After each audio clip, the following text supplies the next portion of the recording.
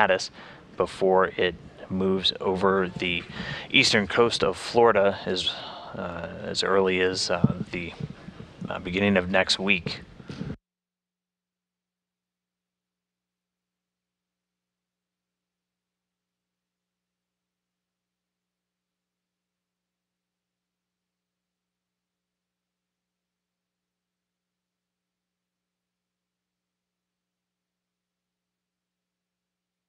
And right now the station just passing over the very northern part of Cuba, so we're continuing to fly to the west of the storm.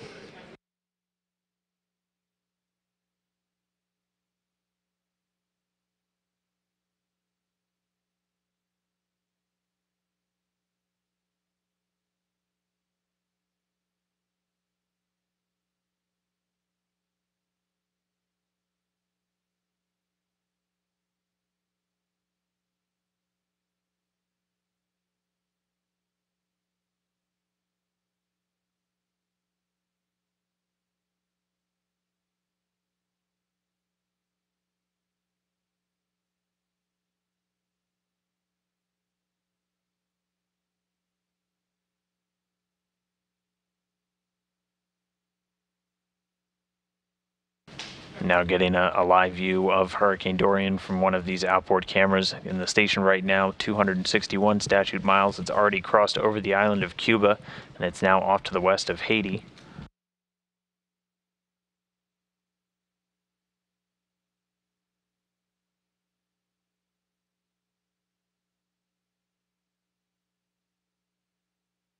Again, the latest measurements from a National Hurricane Service or a NOAA P3 aircraft measured speeds at about 85 miles an hour inside.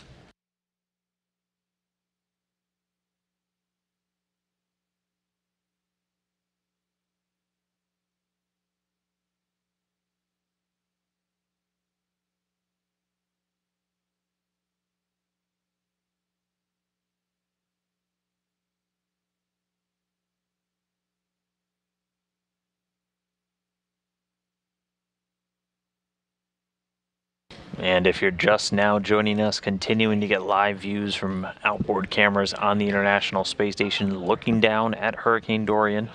The station itself at this moment, 261 statute miles over the Earth's surface, already to the south of Haiti, continuing on a southeasterly track.